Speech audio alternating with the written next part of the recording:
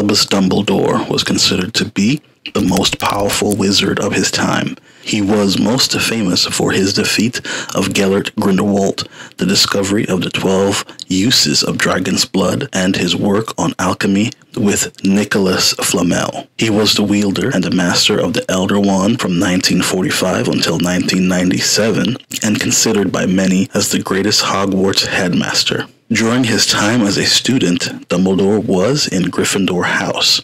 Rowling said in an interview that Dumbledore was about 150 years old. However, on her website, she states that Dumbledore was born in 1881, making him either 115 or 116 at the time of his death. A three-way duel broke out between him, Albus, and Aberforth, his brother. Ariana, his sister, aged about 14 at the time, was unable to control her magic. She tried to stop it and was inadvertently killed.